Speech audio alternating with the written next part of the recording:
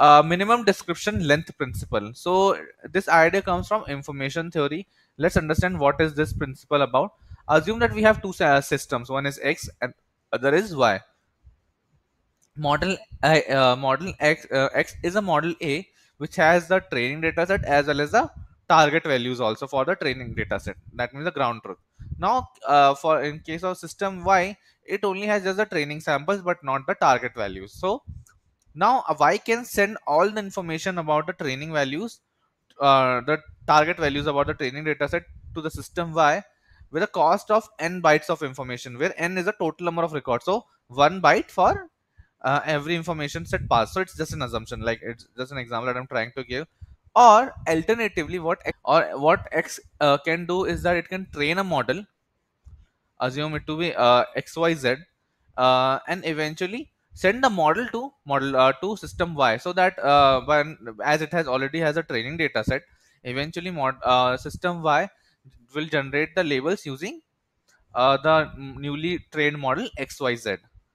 But what if the model that XYZ that has been trained by system A isn't 100% accurate? So in that case, system Y will get some sort of wrong labels as well. So you're getting my point, right?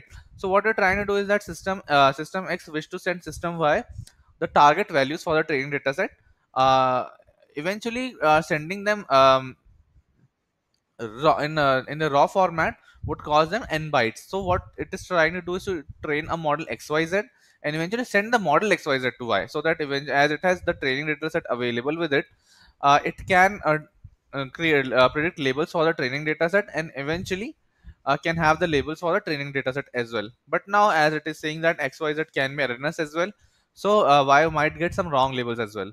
So the total cost of transmission from X to Y is estimated using cost of encoding the model plus cost of samples that are misclassified by the model, less than n. So if cost of encoding model is equals to the complexity of the model. Now again, complexity of a model is uh, the definition for complexity will change for different from model to model.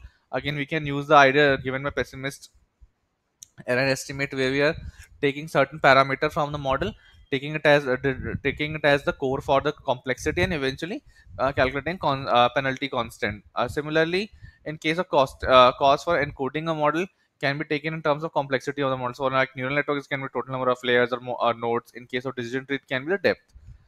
Now, there are a few points that we should know. The model is 100% correct, then the cost of samples misclassified by the model equals to 0.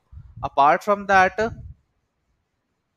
whichever, like if you have multiple models to be tested out, to be that are competing against each other, whichever model gives us a lesser value for cost of encoding plus cost of samples misclassified should be considered as our final model.